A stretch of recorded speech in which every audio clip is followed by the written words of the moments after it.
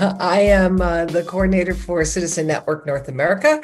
I also have the pleasure of working with Cornell University's Yang Tan Institute on Employment and Disability as part of their faculty there. Through my role with Cornell, I have cultivated and facilitate a 15-week online interactive deep dive into something called citizen-centered leadership. And that work is, we're touching on it a little bit here. That work is my passion. It's the framework and the context in which I strive, I think, to bring program services, support, technical assistance to the work that I do through Cornell, and to bring it as a resource to my role here with Citizen Network. And I'll just start by saying that that citizen-centered leadership is rooted in something called person-centered planning and inclusion. And it's rooted based on the pioneers and the adventurers who created the original person-centered planning processes, methods, and approaches. Those names are John O'Brien, Jack Pierpoint, Beth Mount, Marcia Forrest, right? Linda Kahn. These are folks who brought to the world the ideals of person-centered work. And within those ideals of person-centered work, this concept of citizenship is just based. John O'Brien says, citizens are people who can say, I belong to this place and its people, and I'm willing to act from responsibility for my belonging. For those who've been marginalized, the presumption of being a contributing member of society is an integral element for inclusion in our communities. Today's discussion is framed in the context of citizen as a basic human right for all people. And so with that, I'm going to just share my screen with you all and tell you a little bit about why it matters in my mind, and hope that it spurs lively discussion on the other end. So I started this work 11 years ago based on a series of questions and frustrations that I experienced as a professional working in the field of intellectual and developmental disabilities, and then later branching into other populations. I've worked in state prison systems. I've worked in state psychiatric centers. I am based in New York State in the United States. And prior to working with Cornell, I provided services as, right in the community alongside other service providers. So, and I was just drawn by this idea of being driven by person-centered planning and learning from all of the leaders and all of, just the architects of that incredible work. And questions just kept coming up, which were along the lines of, with all of this technology, with all of this wisdom, how come our communities are no different, right? They're not. They're the numbers of people, or the just the where are the people who have been marginalized all of their lives, right? Why are our communities no more inclusive than ever before, even though we've been learning and working about all this stuff, around inclusion, around person-centered work. And so that was a driving question for me, along with the notion that ideas like person-centered work, like valued social roles, like inclusion became very trendy words. They became buzz words. And so people were using them and applying them and saying they were doing the good work that is presumed when we use those words. But I had just noticed this real slide away from the authenticity of really walking alongside people, supporting people, raising people, elevating voices, and building a community where, in fact, everyone does matter. And so all of those questions and frustrations led me to spend a year interviewing and recording and creating what is citizen-centered leadership, which is just an intensive theory to practice community of practice approach to figuring out how we can work together to create systemic change in how society views and values and treats people with disabilities in particular, but anyone who's been excluded because of difference, and difference then's been identified as negative. So me and my posse, we're working to change that, one person at a time, one community at a time. And so we, again, are so glad that you are here to think through this with us a little bit. Just to, just to kind of set again a little bit of a context. I often call this idea the community building imperative. Why do we have to have something like a citizen-centered approach? And I believe because historically, people with significant disabilities, people whose difference marginalizes them, have always been cast out, have always, since the beginning of time, been pushed aside. And so just, like way back in, the day, right, eugenics, was a model that was, used to deal with people who had disability. The idea was to get rid of bad seeds, right, in quotes, from the gene pool, right? Just clean that out. And by the way, all of these models still exist in some form or fashion today, so they're not gone. And hence, that's why I think there's an imperative, right? The tragedy or the charity model of disability, which is really driven by pity, right up there through the Jerry Lewis telethons, the medical model and the rehab model, which is look for a cure, right? Or fix the person. And those are the most, in the United States anyway, the most prevalent models still in existence, still going strong. And they're the models that most of our structures, bricks and mortars, our systems, our practices, and our process are built within.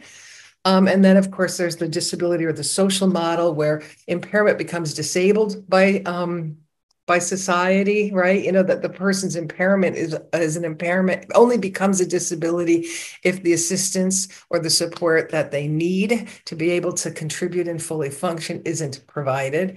And then this idea of radical model, which is a dude by the name of A.J. Withers in Canada, who talks about the radical model of disability, which is there is nothing that isn't fully human about us. And even the social model of disability, kind of perpetuates the discrimination and the stereotypes of folks. So, just to kind of set as a frame that, throughout history, people whose difference is identified because of disability have been pushed out, are at the margins. The last thing that I just want to qualify, I guess, in this moment is the word citizen. When I was thinking about this work, and I was trying to figure out a word that could be used that might have a universal humanistic appeal. And so keeping in mind, this was 11 years ago, a lot has happened in the United States, but across the world since then. And the word citizen has been contested, especially here in the States. When I use the word citizen, I do not intend it to mean what country you were born in. I don't intend it to mean show me your passport. I intend it to mean that it is a shared sense of humanity, that we're all part of the human race. As citizens, like back in the ancient times, where we are just part of community and everyone belongs. And so when I use the word citizen, it's within that context, not one that has to do with political or the legal ramifications. So when we think about exclusion, when we think about the models of disability and how people with disability have historically been treated, I love this particular graphic. It's a set of circles with a bunch of different colors in it. Many of you will have probably seen this at some point before. I just think it does a beautiful job of really driving home, the idea of us and them, right? Which to me is the marginalization of anyone who is different. So there are four circles on the page. There's a line separating in the middle of the page. Three circles are down below, one circle above, and we're going to look at the circles below. There are three in a row. One on the left. Oh, and in each of the circles are different colored dots. So there's yellow and blue and red and green, and green represents the green color is the dominant color, and it represents the majority, right? The normal, what would be considered normal, or the majority. And in communities, it's whoever's, the majority sort of gets to decide the rules. And so any other color, any color that's not green, is treated differently in these three models. So in the first, on the left, there's a word that's called exclusion, and this is a model, right? So that people who are different were excluded completely from the inner circle. And that circle could be community, it could be school, it could be country, right? Any color other than green has been pushed to the outside of that circle. They're not allowed in, and that's exclusion. In the middle circle, there's segregation is the word below it. And there's actually two circles represented here. One is the community circle, the bigger circle with all the green dots in it, and then a smaller circle off to the side with all the other colors in it. So that's where segregation, just separating different people who are different. That's solid us and them. You don't belong in here, you belong over there with others, right? Them. And then to the right is a circle with that smaller circle built right into it. So all the greens are there, and there's a smaller circle with the boundary around it with all the different colors within it. So that's integration. And that just implies that that people with disabilities, people who are different, can be in the community, but they still need to have their own containers. And this model of integration is alive and present in our contemporary societies. We see it in group homes, we see it in still institutional care, we see it in day programs, we see it in workshops, any place that our communities, our typical community members think that's for them and feel good about it because it's in the community or it's of the community, but it isn't part of the community. The only circle that's truly representative of inclusion is the circle at the top with the word inclusion under it. And that's when all of the colors are in the same circle, intermingled. There is no division between us and them. And that's what we're striving for in the citizen-centered leadership notion, and the work that we do together. So I've been influenced by a magnificent teacher and friend, a woman by the name of Beth Mount. She's one of the pioneers of person-centered planning back in the 70s. And citizenship, Beth says, is at the core of person-centered work.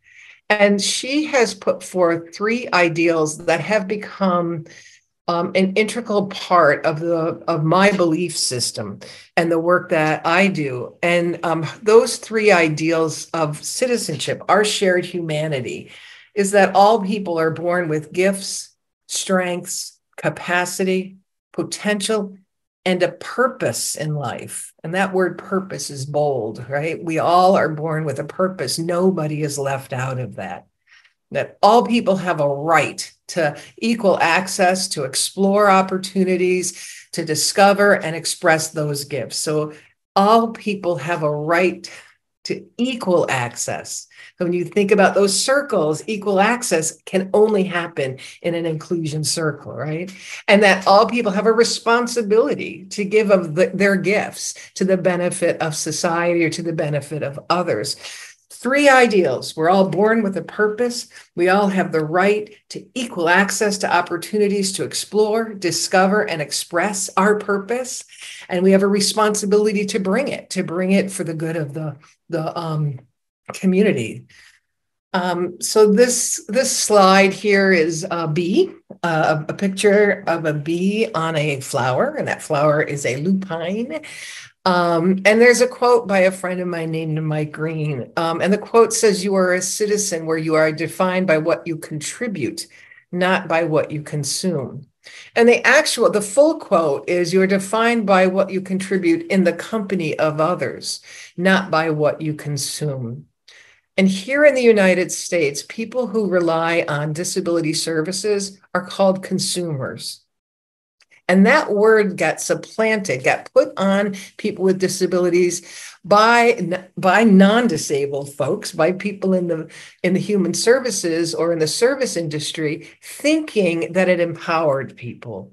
The idea, without asking people who were going to have to carry this label, was that consumers are people who can purchase, their goods, their services, that they have power. They have power to, live where they want and buy what they want and, hire their staff. Sadly, that's not the case. So in this particular rendition of the word consumer, in this country, anyway, the idea of being a consumer means you use up, you eat, you take, and there's not a lot of give. And so, again, this idea that citizen is a basic human right where everyone belongs. Everyone has something to offer, and everyone has a responsibility to bring it. When people with disabilities are excluded from the expectation of contribution, we are violating people's basic civic and human rights. That's my opinion, right? But I'm pretty serious about it. So the work that citizen-centered leadership does is explores how does this happen and what can we do about it. And so this model here comes from a friend of mine who has since passed away. His name is Mike Mayer. And Mike would sometimes be a guest lecturer in my class, and he would share this model. And when I met the model for the first time, it just helped me to really think about how is it that people who rely on services, continue to be marginalized, continued to be, excluded, or at least at the very best, integrated in programs in the community. And Mike explained it this way. He said that this is called beyond accreditation, 5-star quality from clienthood to citizenship, or consumerism to citizenship. And so he says 5-star quality is really about the degree to which people have a sense of meaning and purpose and belonging and action in everyday community life, contribution. And 5 stars is terrific.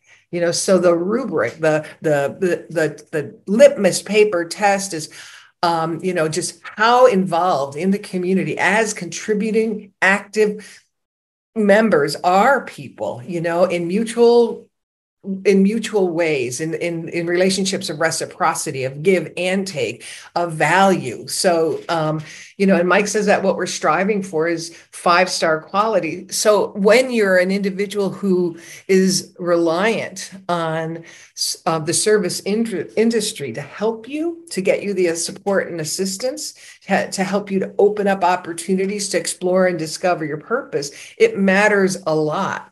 So the graphic is designed in with a line in the middle, and above the line is community, right? And then below the line is really our systems, our service systems, the industry that supports people with disabilities in this particular case, right? The line itself is called the transformational threshold. And so what Mike says is, like, if you'll notice, so it's divided, the model is divided into 3 sort of sections. There is, the system itself, or above the line, the community itself, and then kind of the byproduct of those elements. So in the community, the byproduct, if you will, is citizen. In the system, it's the client or the consumer.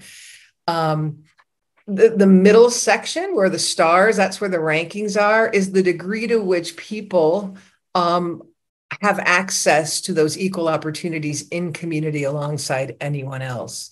And so below the line, there's 1-star, 2-star, and 3-star qualities, remembering that it's about community involvement. And above the line, there's 4 and 5-star. So, and then to the right, that section is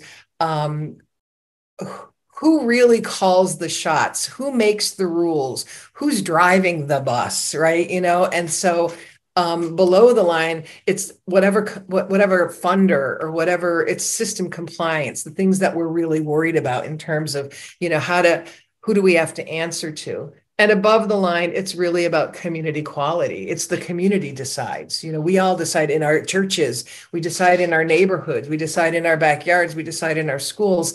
What are the rules, the norms that we will bring in? And so, Mike is saying if we think about the programs and services that are relied upon by people with disabilities, anything below the line it gets only as high as good, right? In a context of community, right? If people are not provided access to the community, it's unacceptable. If people are taken on in a van across the, to go on little rides in the community, little outings, that's mediocrity. So people get out, but it's incredibly controlled. And when people are participating in the community, that's good. But where Mike says that the problem lies is that's your integration. That's where we'll take programs into the community and we'll put people in the community in our programs. But the programs are still governed by the organization. And that organization is still worried about system compliance. And so we'll always pay that piper versus the community that when people have full membership, it's 4-star quality. People know who they are. They're recognized for their gifts and for their contributions. And of course, 5-star is kind of, like when everyone knows your name. Everybody, recognizes that we're all better together. And my God, I didn't know how much I needed this person in my life until I met them, right? And so I use this model a lot to just try to help people to think about, where in the world, where do you spend most of your time? How are we supporting people if we're in that role with folks? How are we supporting people? Are we reliant on our own vans? Are we reliant on our own programs? I often use the story. I used to help people get jobs. I was a job coach and an employment specialist. And I realized that folks were not hiring the person, they were hiring me and my organization. And I would, sadly, this was many years ago, but I would talk about, don't worry about it. If there's any problem, we'll take care of it. And I never put the responsibility, of making the connection between the employee and the employer, their issue, not that I wasn't holding the bag for all of that, if that makes any sense. So when programs are in the community, it's better, but it's still driven. Mike used to say, who's driving the bus, whose name is on the side of the van? And that's who's really showing up in community. So I just wanted to drop these thoughts. I hope they made some kind of sense to you and have interested you in some way or have caused you to, have questions or conversation, because I'd love to now end our recorded part of this and turn over conversation to you all, to say, and I'd love to lead with this question from Beth Mount. If we can start to maybe reflect on this and then explore the question, what are our communities missing when people with disabilities are not there?